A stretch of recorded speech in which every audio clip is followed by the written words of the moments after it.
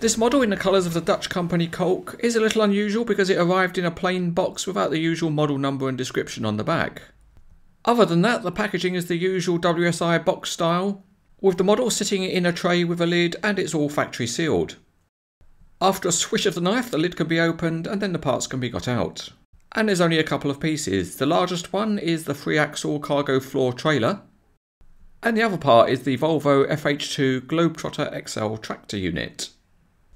There's also a bag with a few small parts, and these have to be fitted to the trailer. But wait, there's more! Hiding away in the top of the tray is a long fin piece, and that has to be carefully cut free from its securing tape.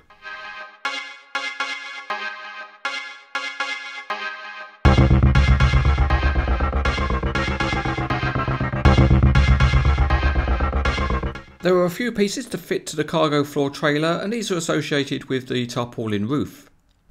To fit the first parts, we need to take off the tarpaulin roof, and then we can fit 3 pieces of wire which span across. And the purpose of these on the real truck would be to support the tarpaulin to stop it falling into the trailer.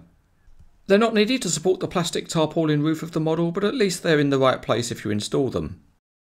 The long fin piece represents the tarpaulin roll, and that just drops into place on the edge of the trailer.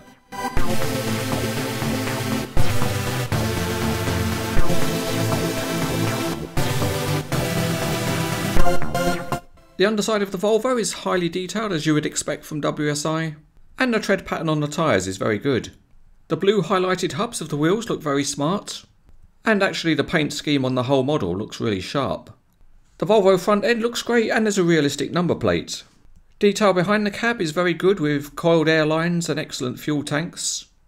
And the rear end is a good combination of graphics and lights with plastic lenses. The underside of the cargo floor trailer is really good, with the individual slats of the walking floor modelled, as is the mechanism. And the axles have the suspension modelled, and the wheels look smart. Tanks for the walking floor hydraulics make up the rear. One very nice aspect is the access ladders and platform at the front, which are all modelled in metal. And the trailer sides are metal too, with really nice graphics. One very nice small detail is the excellent control console for the walking floor. At the rear, the detailing of the door mechanism is good, and the lights are convincing. Up on top, the plastic tarpaulin is moulded to give it a realistic looking texture. And inside the trailer, the slats of the walking floor are nicely modelled in metal.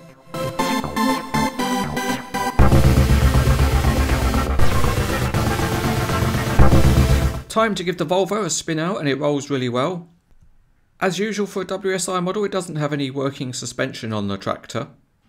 And in terms of front axle steering, this model is a little better than the usual WSI models, and it is possible to get a reasonable range of movement. The truck still rolls with that amount of steering on, but if you want it any tighter, you can force it a bit more, but then it won't roll. And that's because the tyres are fouled on the wheel arch behind. The other main feature on the tractor is the tilting cab, and that works really well on this model. It tilts to a very good angle, so you get to see the detailed engine underneath. Moving over to the trailer, and it rolls well in a straight line. And although the tyres are all fixed on common axles, they spin freely. They do have one nicely engineered feature, and that's fully sprung suspension. And it's independent on each axle with a good range of movement.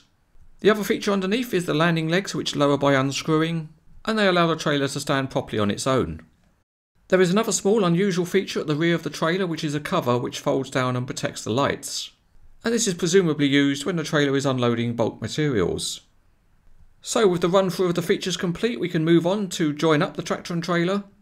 And this model has the usual simple connection of the kingpin clipping into the fifth wheel. Once that's done, the connection is solid, and you can drive your truck and trailer all round your tabletop. The scaling is also good because there's no fouling of the tractor and trailer during a tight turn.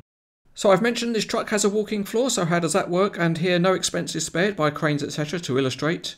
The slats on the floor all have a small amount of backwards and forwards movement, and when they all move together the load moves forward. But if they are retracted one at a time, then the load stays where it is. And by repeating this process, any load on the trailer floor can be inched forwards or backwards. It works with pallets like this box, but it also works with bulk materials. So that means the trailer can tip its load without having to tip up the body. So it's very good wherever headroom is tight. So hopefully that illustrates the principle, and if we look again inside the model, you can see the slats. Anyway, after that tutorial, what the hell's going on here? Surely the driver's not going to drive away with the tarp on the floor. Oh bloody hell, what's going on? No wonder the Cranes Etc guys had a heart attack. In summary, this is a really nice looking truck model from WSI. It looks great in the Kolk colour scheme and the detailing is really good. There's also enough features to make it an interesting model, so it's an easy one to highly recommend.